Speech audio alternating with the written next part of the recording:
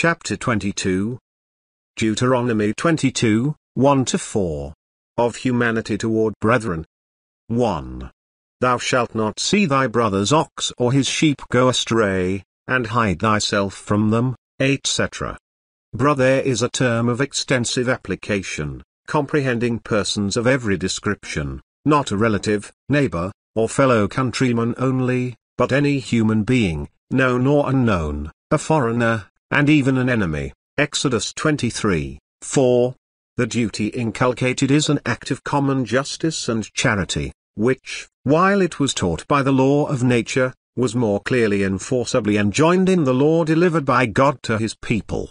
Indifference or dissimulation in the circumstances supposed would not only be cruelty to the dumb animals, but a violation of the common rights of humanity, and therefore the dictates of natural feeling, and still more the authority of the divine law, enjoined that the lost or missing property of another should be taken care of by the finder, till a proper opportunity occurred of restoring it to the owner. Deuteronomy 22, 5-12. The sex to be distinguished by apparel. 5.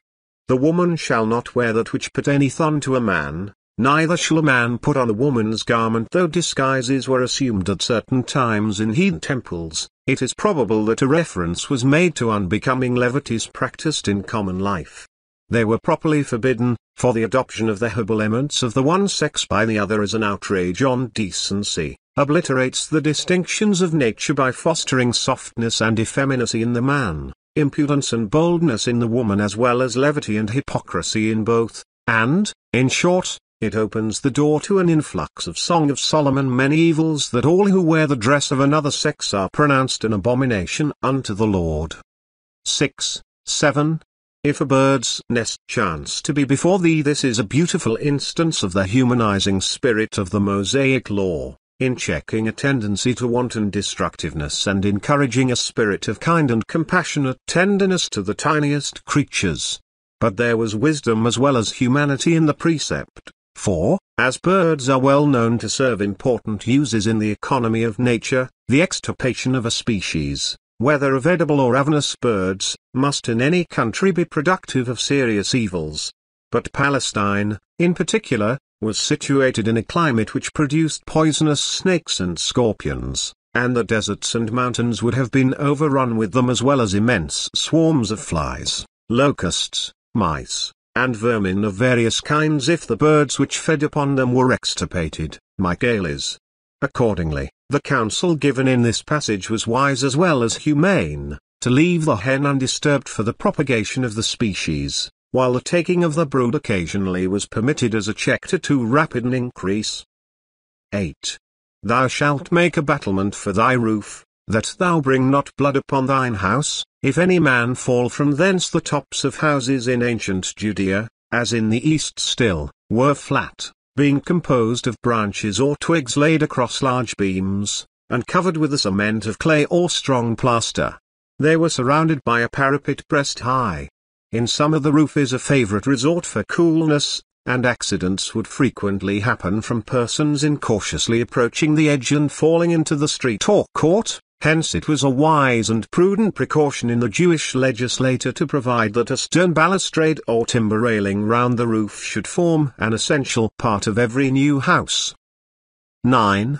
Thou shalt not sow thy vineyard with divers seeds. See on Leviticus 19, 19.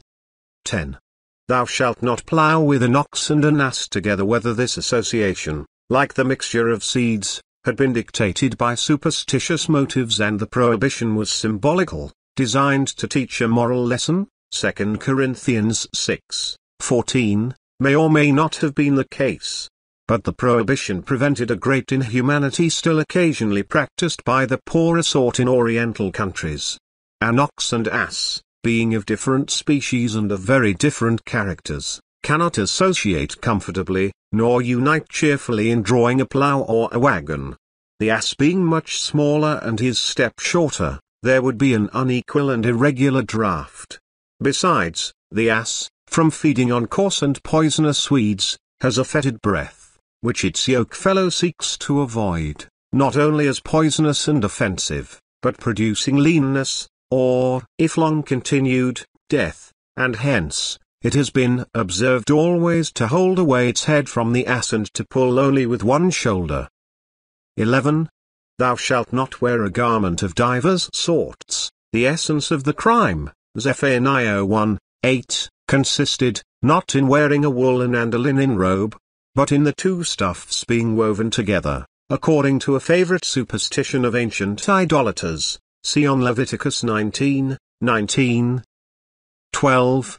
Thou shalt make thee fringes upon the four quarters, or, according to some eminent biblical interpreters, tassels on the coverlet of the bed. The precept is not the same as Numbers 15:38.